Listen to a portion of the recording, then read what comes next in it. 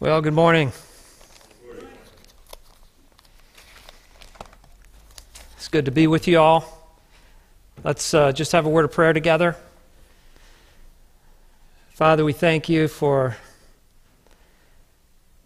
the fact that you are, and that you are a rewarder of those who diligently seek you. We thank you, Lord, that you cannot lie. We thank you that your word is truth. And this morning we ask you, Father, to continue to bless the Word of God to our hearts. Lord, I pray that you would touch each of us with your loving presence. Lord, that you would speak your truth into each of our hearts, that today would be a day of grace. And we know that that can only come from you. So I pray, Lord, that let my words be full of grace and truth. In Jesus' name, amen. All right, well, I'd like to speak a message today. Kind of a message, hopefully it's a message that's pertinent to all of our lives with what we're going through right now. None of us imagine that we would be sitting here today, or you sitting in your living room watching church. None of us would have probably thought of that weeks or months ago, but here we are. And I'd like to try to help us to get a perspective, God's perspective, on how we should think about this. How do you view this coronavirus situation? How do you process it? The title that I gave for the message is For Such a Time as This. And probably you all recognize that as a familiar verse. It comes from the book of Esther. You remember the story where Esther, the Jewess, was made queen in, I think it was Persia, if I'm not mistaken. There was a decree given that all the Jews would be killed on a certain day. And her uncle Mordecai came to her in the palace, and he said those words to her. Esther, basically he said, Esther, God has put you here for such a time as this. And I guess you could say it was one of these times of decisions, this if. What are you going to do about it? I believe God would have us to have that attitude, us as His people today, that He has put us here where we are for such a time as this. That this is not an accident. This is not something that someone is doing to us. We are not victims of a virus. We are not victims of some conspiracy, but we are here by God's appointment. We are here by God's appointment. God is the one who's in control. He's the one who's on the throne. And yes, there are circumstances and things that have causes and so forth. But I believe as Christians, our perspective should be, we are looking at God. We're saying, Lord, what are you doing? And I believe as we look around, we can say that God is up to something big. Amen? He's up to something global. God is getting the attention of this world. He's trying to. And so that sounds pretty exciting. And it sounds like an opportunity, like we heard about in that children's lesson. So, how do you feel? Do you feel like a victim? Or do you feel like this is a calling from God? During this time, there's a lot of these conspiracy theories that come out of people that it's this, that, or the other thing is plotting to take over the world. Maybe it's the bankers. They're working behind the scenes. They're going to take everybody's money from them and redistribute all the wealth. Or maybe it's the communists. The communists, or it's a plot. They've unleashed warfare biological warfare on the world. Or maybe it's the Pope or the mafia. Maybe it's the Democrats. Or maybe it's those vaccination people. Maybe it's the Republicans too. You know, when I read any of those things or I think about them, I have trouble having peace in my heart because I feel like a victim. But when I meditate on the fact that my God is in control, then it doesn't matter how many people are plotting. It doesn't matter what they're planning, because my life is not under them. My life is under God. And that's how I believe He'd have us to live. You know, I saw in the news one of these fellows, preachers, who's keeping his church open. The reason given by him was that this is all political. And I had to think, you know, that just to me spoke to me why Christians and politics really don't mix real well. It skews your view. Is it all a political thing that 600 people died in New York City the other day? What was that political? What does that have to do with politics? That's a disease. That's a dangerous disease. But, you know, if we get all wrapped up in the political world, we start thinking about those terms, and it skews our thinking so much so that we actually can be a bad testimony. We can be a terrible testimony to the world who's looking on, instead of what God's calling us to be, which is a beautiful testimony of His perspective.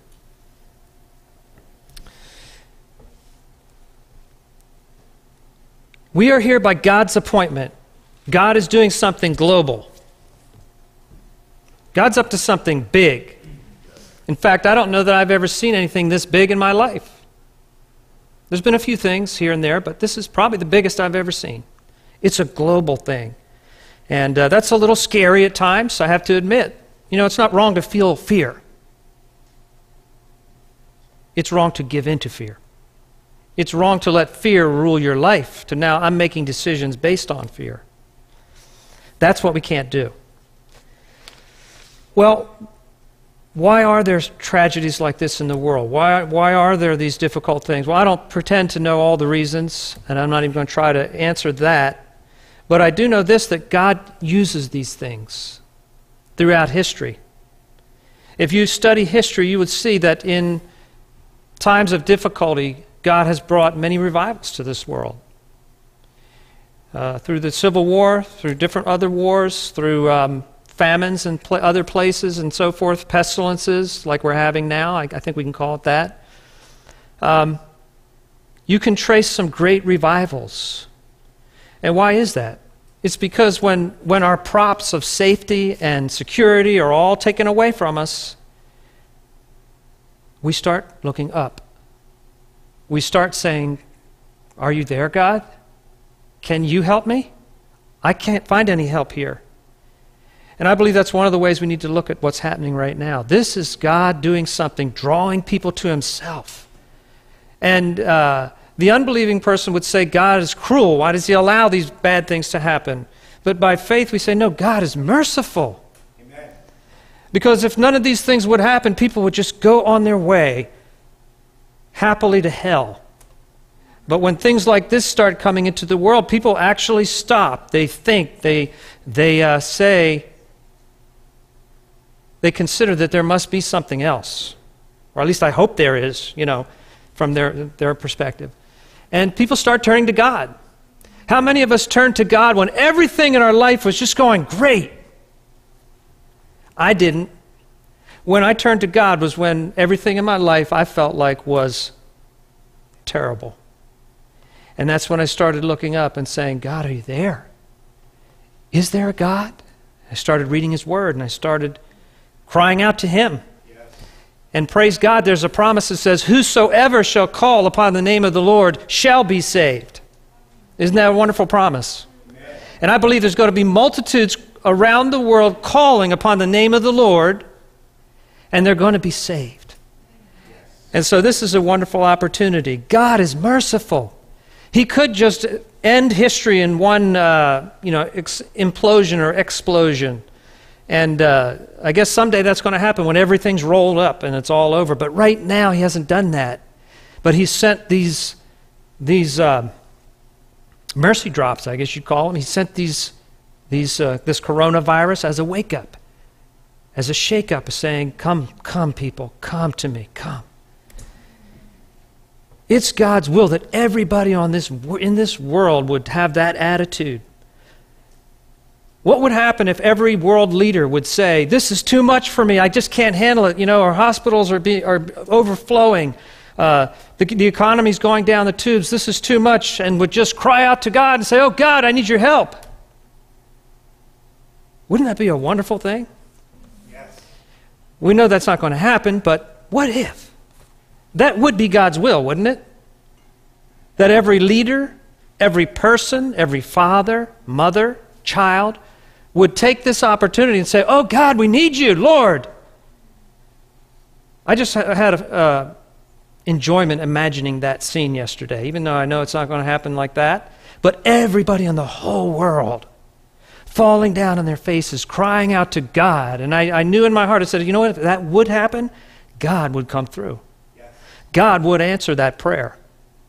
I thought about it yesterday. Some years ago there was a governor down in Georgia, Sonny Perdue. They had a drought, and they were getting very serious. Their water level was way down in their lake. And this governor had the audacity to call for a day of prayer on the Capitol steps. And I wanted to find out how it turned out, I remembered that event, and that was 13 years ago. So I looked it up in the news, to try to figure out what did happen after that. Well, when he did that prayer, everybody mocked him. Well, no, the unbelievers mocked him. There were Christians there who stood with him and who prayed, actually. He humbled himself on the steps of the Capitol. But there were the Free Thinker Society was there with their signs, saying things like, all hail King Priest Perdue. And keep your prayers on the church steps, not the Capitol steps, and mocking. But that man, and I don't know anything about him other than this, but he humbled himself, and he prayed. And he said, God, we have sinned. We have not done all we should, even with this water thing that they had made mistakes and so forth. But he said, God, would you please hear our cry and restore our water situation? It rained a little bit 2 days, I think a day later after that.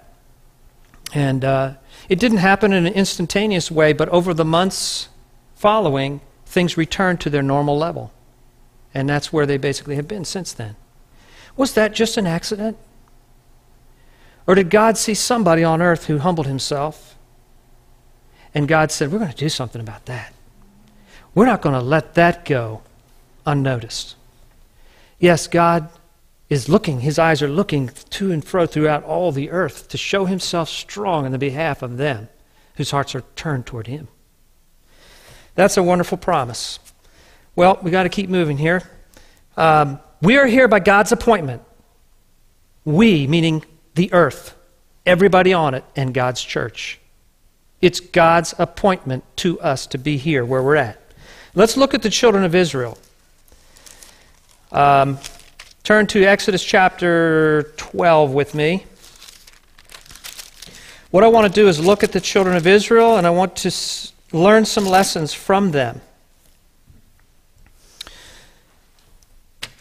The other thing God is doing, he's bringing people to himself through this, but he also is bringing his people to a place of purification, taking away the distraction, taking away the things that would hinder us.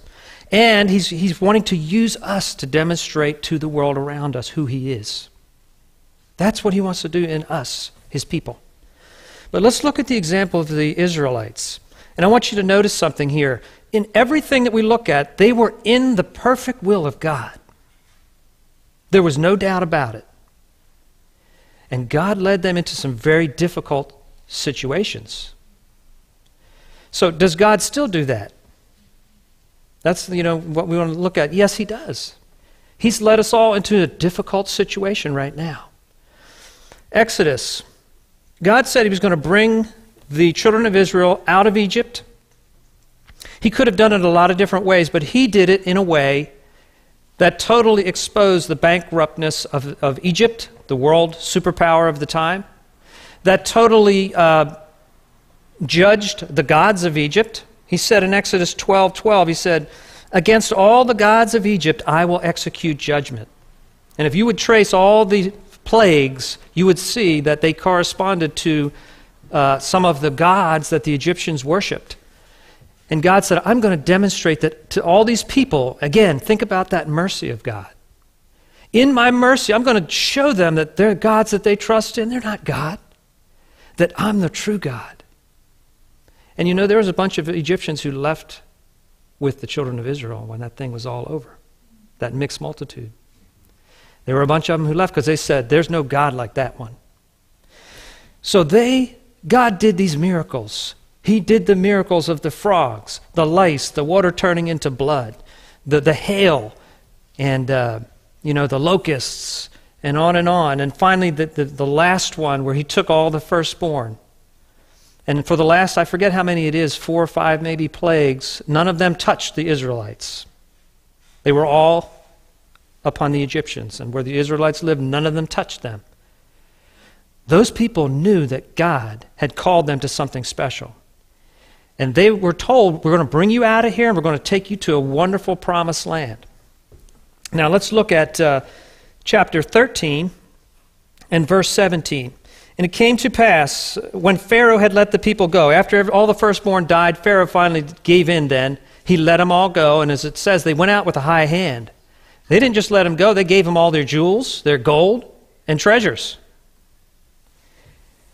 That had to be God. So it says that God led them not through the way of the land of the Philistines. Verse 18, but God led the people about through the way of the wilderness of the Red Sea. God led them to the Red Sea. And look what it says in verse 21. The Lord went before them by day in a pillar of cloud to lead them the way, and by night in a pillar of fire to give them light to go by day and night. He took not away the pillar of the cloud by day, nor the pillar of fire by night from before the people. So God said, I'm going to make it absolutely clear that I am leading you every step of the way.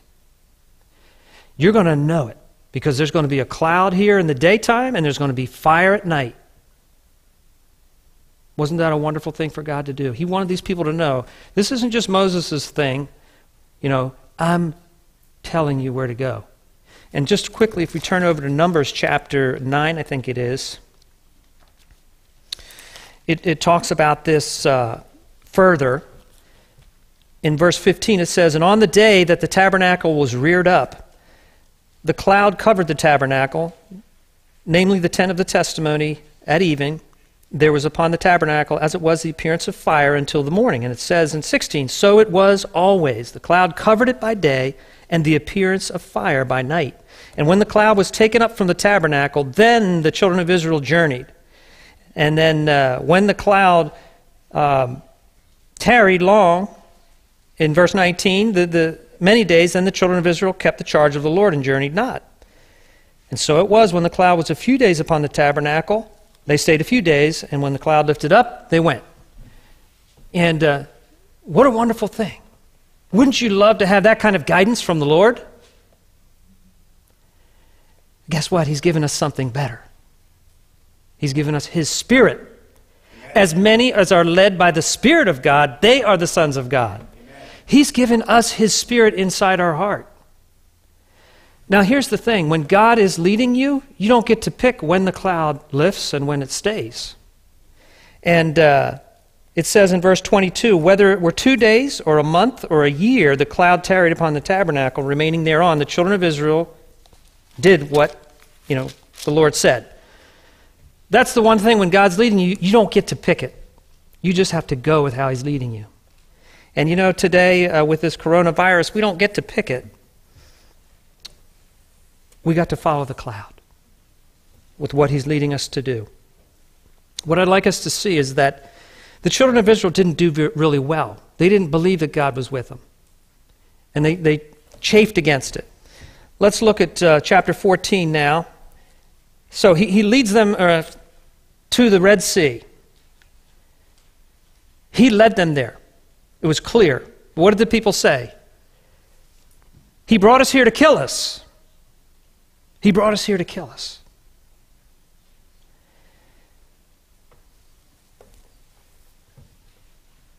Faith would have said what? Okay, God brought us to an impossible place right now. He must be getting ready to do something great. Wow, how's he going to get us out of this one? That would have been faith. Well, God in mercy did get him out of it. He dried up that Red Sea, brought them to the other side. They all praised God. They were all excited. But it didn't take too long after that. If you look in verse, let's see here.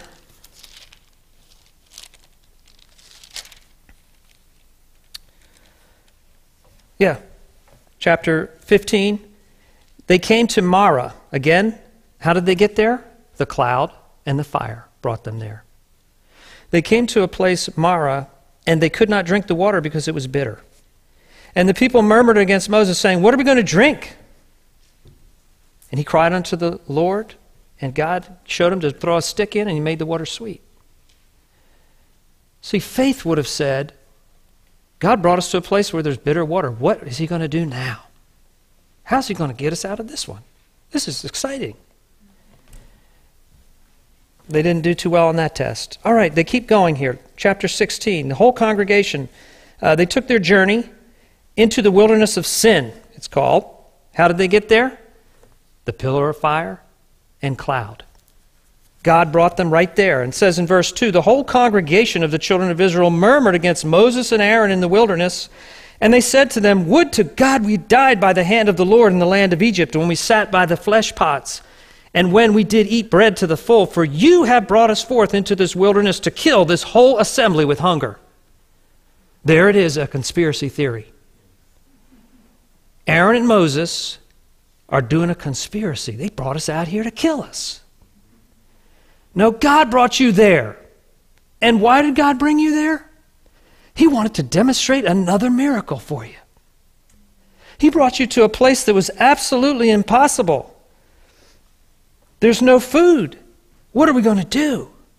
Again, what would faith have said? God, here we are again. Wow. You know, you brought us to another place like this. There's no food. How are you going to feed all these people, Lord? This is going to be exciting. No, they got carried into a conspiracy theory. And they got into unbelief.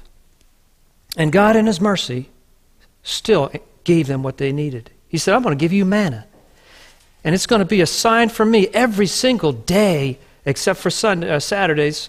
You're going to get up and you're going to go out and there's going to be food sitting on the ground for you. And you're going to know that I'm God. Let's keep moving on here. God leads them now to a place in chapter 17. All the congregation of the children of Israel journeyed from the wilderness of sin after their journeys according to the commandment of the Lord. And they pitched in Rephidim. Okay, how did they get to Rephidim? The pillar of cloud and the pillar of fire, right? That's how they got there. They knew that. And they pitched in Rephidim, and there was no water for the people to drink. And the people all said, this is great, Moses. God's going to do another miracle for us. He's brought us into another impossible situation. That's not what's in your Bible? Okay, no. It says the people did chide with Moses, and they said, give us water that we may drink. They're not even thinking about God. Moses, you give us water. And Moses said to them, why do you chide with me? Wherefore do you tempt the Lord?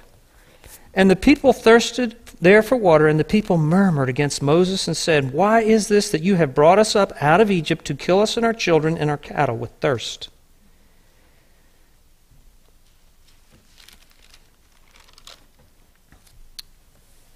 They were in the center of God's will, and they faced impossible situation time after time. And what I'd like us to think about this morning is,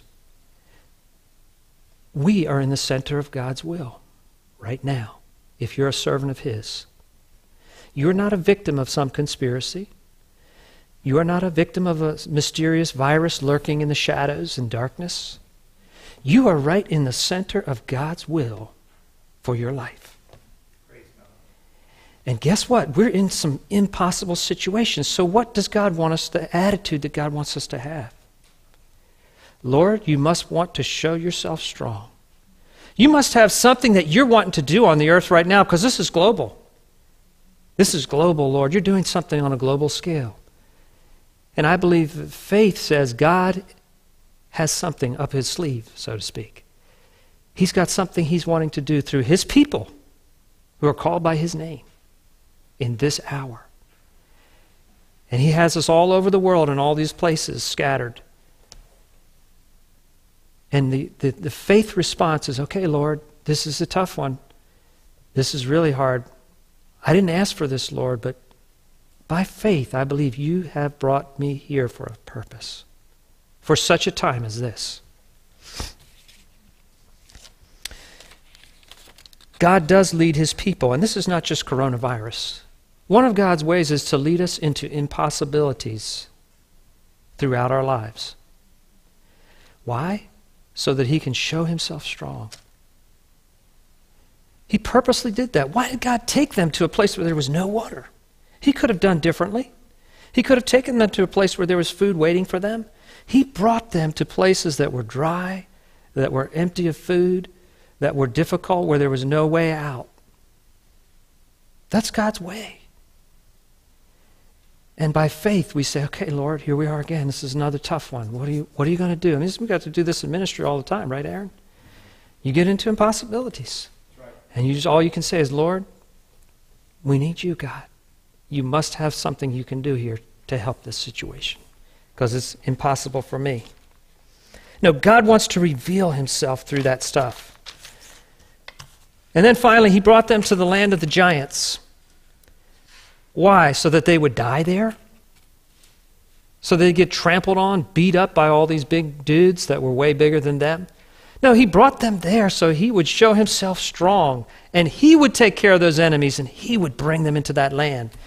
You know, what would have been, think of the difference if those spies would have stopped right there when they came back, before they got into all the hubbub and all this unbelief. What if they would have all stopped and said, hey, look, guys, what we want to do before we tell you about the land, what we want to do is we all want to thank the Lord for what he's done so far. And we all want to remember this, okay? Who wants to tell the story about the water from the rock? Anybody? I'll tell it. Great. Okay, that guy shares that story. All right, who wants to tell the story about the manna and the quails? Super. You tell that one. Nice and loud so everybody can hear it. Who wants to tell the story about the Red Sea parting? Okay, you do that. Who wants to tell about the 10 plagues? Let me have 10 hands. All right, you do that one. That one, that one, that one. What if they all would have stopped and would have rehearsed everything that God would have done up to that point? Can you imagine the same result? Can you imagine that the result would have been the same? They all would have said, oh, the giants, they're bigger than us. They're going to kill us. We don't stand a chance. We're like grasshoppers. I say, no way. And therein is a key that I want to bring out in this message today. It's a time to remember what God has done in your life. Amen. What has the Lord done hitherto? How did God save you? How did God deliver you from the bondages of your life? And in doing that, that is going to undergird our life and our faith, build up our faith to where we can stand in this day. Yes, Lord, I know you're great. I know you're mighty. I have this testimony right here. I have this thing you did in my life 5 years ago and 10 years ago and last week and this week. I believe that a grateful heart is how to avoid a victim mentality. One of the greatest things we can do is to be thankful. Victims aren't thankful people. Victims are people who are blaming other people. It's the government's fault. They should have had more ventilators. It's the CDC. They should have noticed that this thing was coming. You know, it's this or that or the other thing. No, a thankful heart keeps us from being a victim. It points a finger.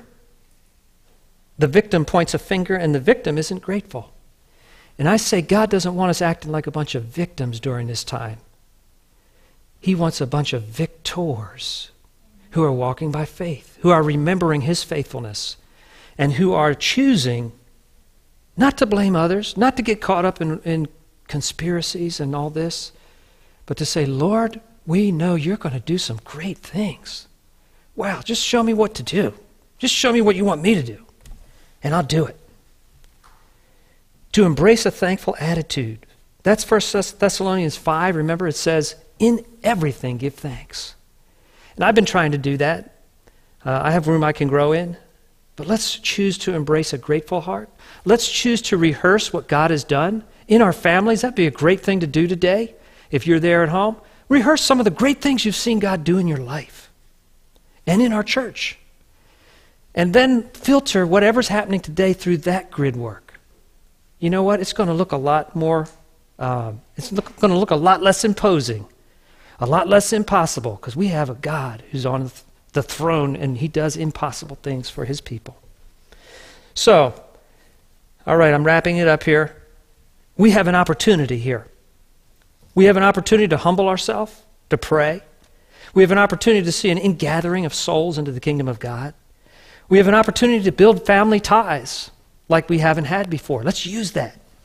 We have an opportunity to learn to use tech for the glory of God and to show the world how a Christian handles adversity. God's looking for people who will sign up for that one. Lord, I want to take advantage of your opportunities. There's also dangers.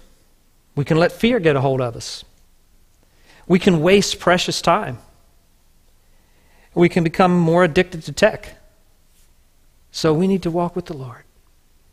But I just want to encourage all of us, God is faithful, and he wants to show himself strong in your life and mine. So let's take that faith response. You know, the children of Israel, it says the things that they did were there for our learning. God put them there so we could learn from them. It's real easy to criticize what they did, but you know what? We face it just as much. The temptation to unbelief, to murmur, to doubt. So God bless you all, and we're for you. We're praying for you, and we love you. Enjoyed seeing many of your faces on Friday night, even though there were little tiny things on my computer. It was still a blessing. Let's let God be glorified through this time. Amen.